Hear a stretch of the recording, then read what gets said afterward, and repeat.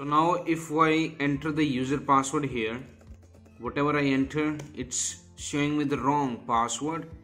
It's because the Keymap is changed here. You can see my password is in English, but it is typing Hindi here, the Indian language. So we are going to just fix this problem.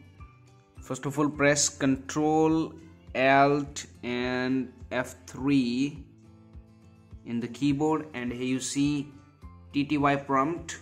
Okay, now here you enter your user name first, that is BoostUpStation. Press enter. Now you enter your password. So in this, the Keymap is working perfectly fine, but it's not working in the login screen. So now we are going to set the Keymap. So here's the thing, we got the problem. If you print the contents of this file, you see here IN, that is Indian, so it's Hindi set. So we are going to edit this file now. We will be using locale LOCALE CTL space set hyphen keymap space hyphen no hyphen convert space keymap. Okay, and press enter. So it needs the password, so enter the password here and press enter. Now it's saying authentication is complete, and I think it has set the Keymap, and we want to see using the cat command here to show it is set Keymap. So in place of Keymap we have to use the Keymap type, so let's use US and press enter. Now enter the user password here, press enter. Now it's successfully set. So if we cat the vconsole file, you can see US here.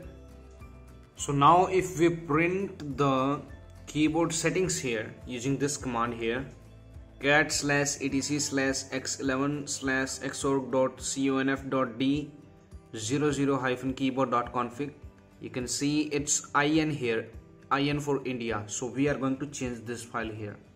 Okay, type sudo in front, then nano, and then this file name. Okay, and press enter.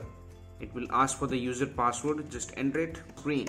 So now you have this here. We're gonna come down to this IN India and type US here.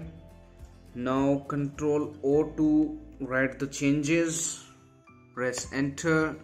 Now it just wrote the changes, 8 lines, and now Control X to exit. Okay, and now let's see. I think the keyboard layout has been fixed. Type Control Alt F1 in the keyboard. So let's restart the PC now to see whether it has been fixed or not. Click on restart, and here click on restart. Now you see the options here. Choose the Linux distribution and let it start.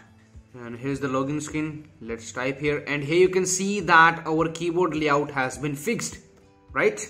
So we have just fixed our keyboard layout. Now I am just going to type my username here and type the user password, and let's log in. And here you can see we have successfully logged in, right? Thank you for watching. Now it's time to discover more. Simply click on the screen to subscribe to our channel and watch another video to discover more.